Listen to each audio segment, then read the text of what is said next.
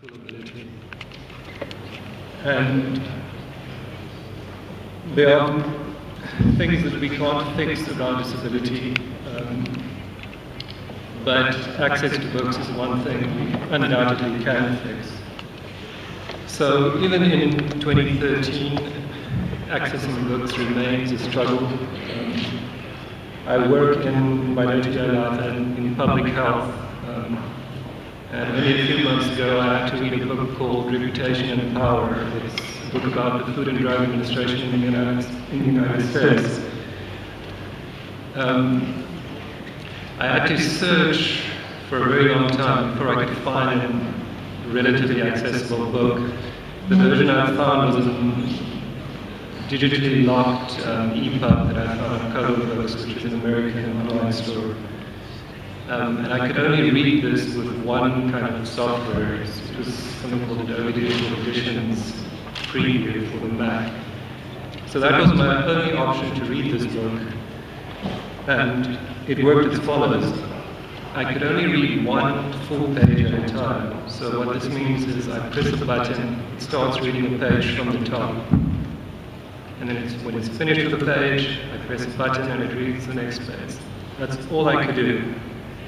So what does that mean? I couldn't spell words. If there was a name I wanted to quote, there was no way in which I could check the spelling of the name. If I wanted to quote a paragraph from the bottom of the page, I had to read the same page 5 to 10 times just to reread that little paragraph at the bottom so that I can quote it.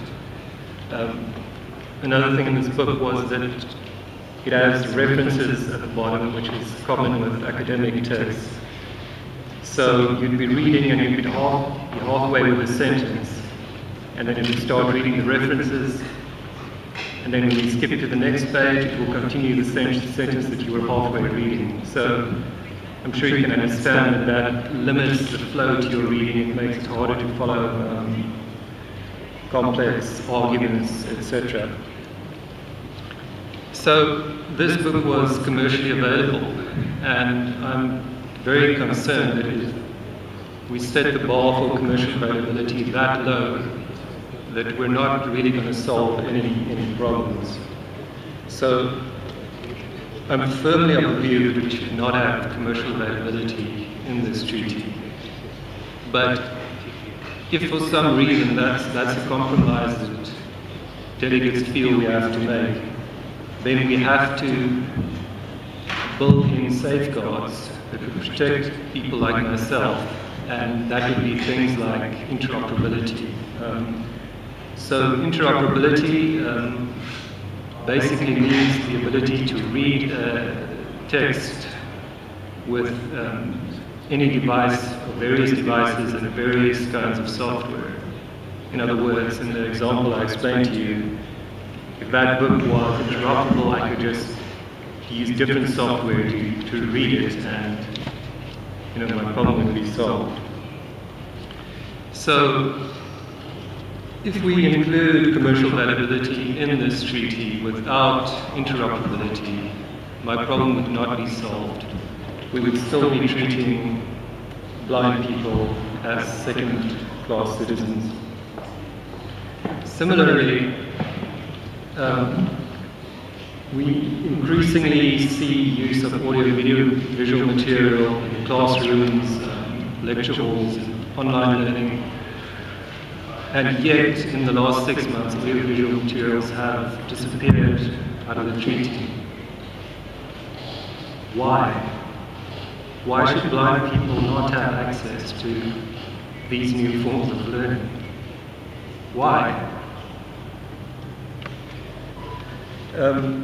Honourable President, distinguished delegates, this treaty has the potential to change my life, to change the lives of millions of blind people.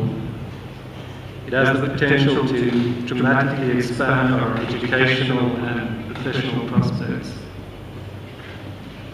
But if this treaty becomes as bloated and as weakened as it's threatening to become, it will be of little or no value. And if that happens, if the treaty becomes so weakened and unworkable, history will not judge us kindly.